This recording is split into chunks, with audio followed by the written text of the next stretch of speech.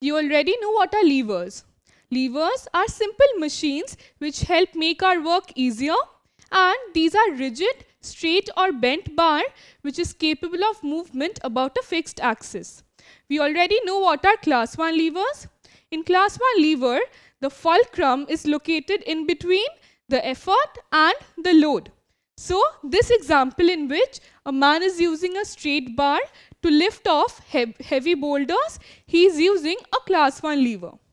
Here the fulcrum is located here, that is a fixed point. He is applying the force of effort here, and the load is the boulder which is being lifted off using a lever. So can you tell me, is a pair of scissors a class 1 lever? First of all, tell me, is it a lever or not? Yes, it has two rigid bars like this. It helps make our work easier, so it's a simple machine. Also, it is fixed about a point, this point. So it can be said to be a lever. Also, you see, this is a fulcrum. It's located here. Where is the effort being applied? On the handle of the scissors. So the effort is applied on the handles. So effort is here. Where will be the load? Well, you use a pair of scissors to cut paper, cloth and other material. So the load would be acting here, like this. So see, the fulcrum is located in between the load and the effort. So yes, it will be a class 1 lever. So this fulcrum, you see, the rotation or movement takes place about this fixed axis. And here it is located in between the effort and the load.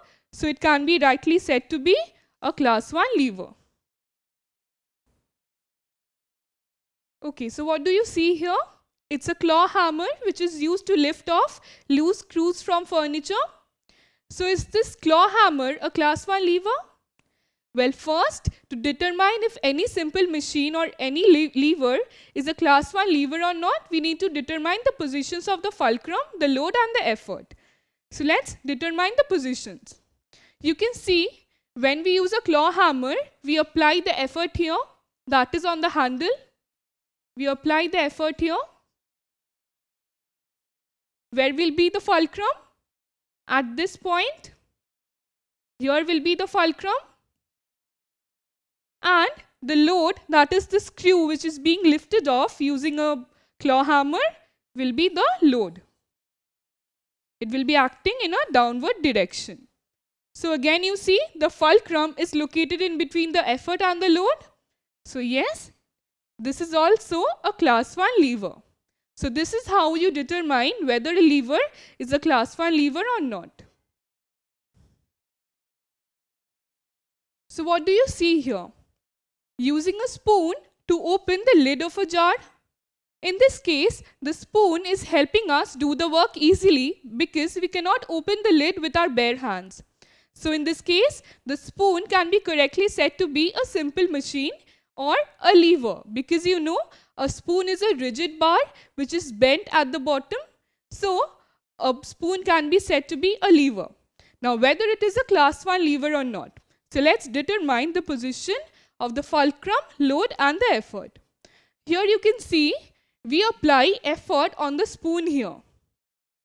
So we apply effort or E on the spoon here. This point, that is the part of the spoon which is touching the lid, is fixed at a position. So this can be correctly said to be a fulcrum. What about the load? This lid which is we are trying to lift up will be the load. So you see these positions. The fulcrum is located in between the effort and the load. So a spoon which is used to open the lid of a jar can be said to be an example of a class 1 lever. So see, here the fulcrum is located in between the effort and the load. So it's a class 1 lever. So from the law of levers, we know that the mechanical advantage of a machine can be defined as the ratio of the effort arm to the load arm. So, the mechanical advantage of a lever is equal to the ratio of the length of its effort arm to the length of its load arm. So, in case of class 1 levers like the claw hammer or the plier, you see the effort arm is generally longer than the load arm. We know effort arm is the distance of the point of application of effort to the fulcrum, and the load arm is the distance where the load acts to the fulcrum. So, the load arm here is much lesser than the effort arm. You see in the case of plier also, effort arm is longer than load arm. So, in such cases, what will be the mechanical advantage? Well, if effort arm is larger or greater than the load arm, the mechanical advantage will be greater than 1. Now we know that mechanical advantage can also be defined as a ratio of the load is to effort. So, if mechanical advantage is greater than 1, obviously we can see the load by effort ratio is greater than 1. Or we can bring effort on this side to prove that load is greater than effort. So, in cases of levers where the effort arm is larger than the load arm, the load is generally greater than effort. So, what does it mean? It means that we are using a smaller effort to lift up a heavier load.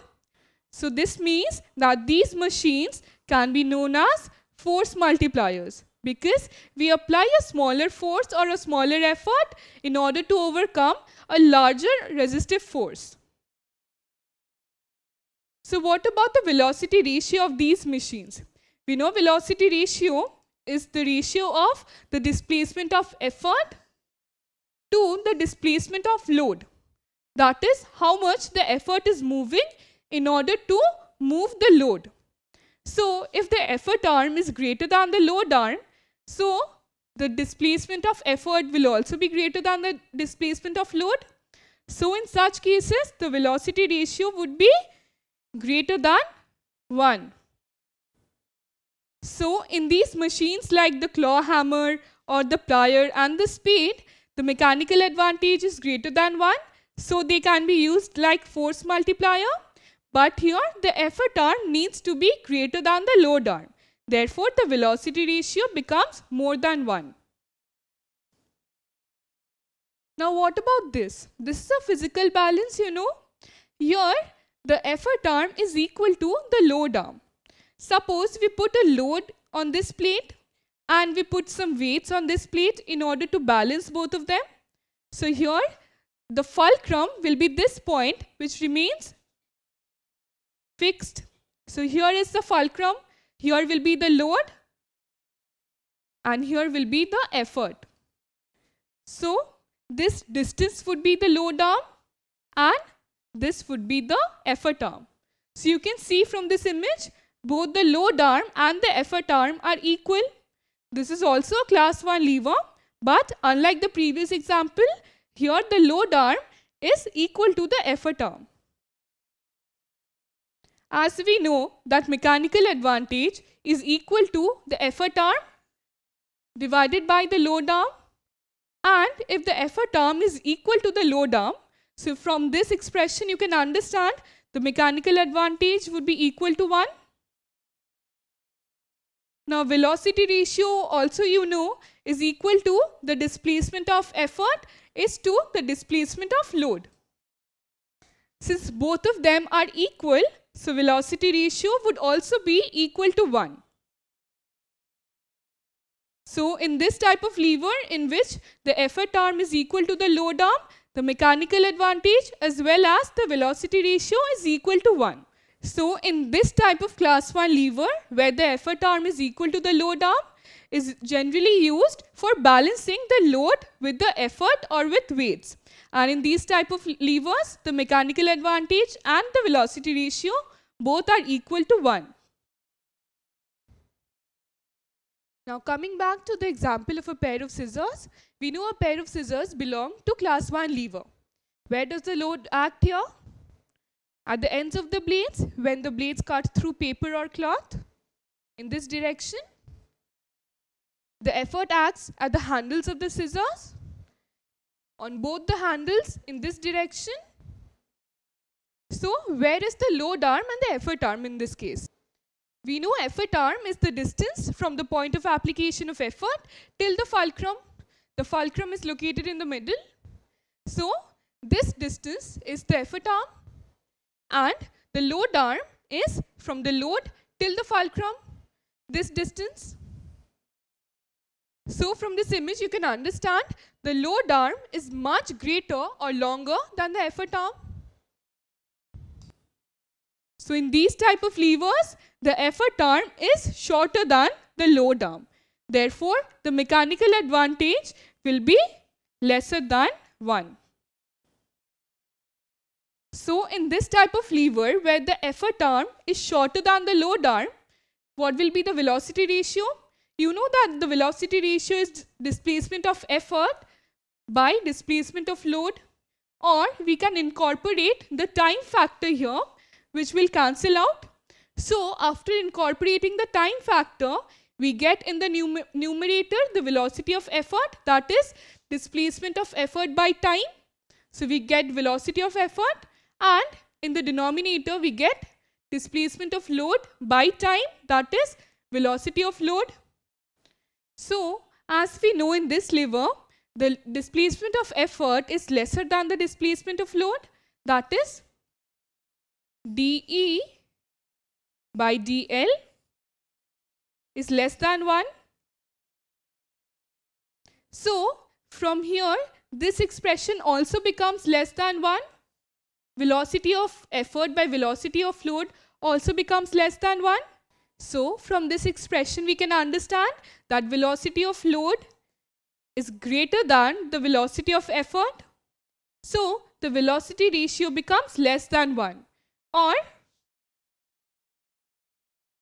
dE by dL is less than 1. So why do we use such levers? Well, this is because to obtain a gain in speed. That is, if the velocity of effort is less, that is, you are moving the effort for a shorter distance and obtaining the velocity of load to be greater. That is, obtaining a larger movement of the load. So such machines help to obtain a gain in speed. This is why we use scissors to cut through paper or cloth, because here we are moving the handle for a shorter distance, but the blades move a longer distance. Such machines are also known as speed multipliers. Now let me tell you an interesting fact. In our body also, a class 1 lever is present. Can you make a guess? Well, you see, the nodding action of head is also an example of class 1 lever. Can you locate the fulcrum, the load and the effort here? Well, these are the positions of the load, fulcrum and effort.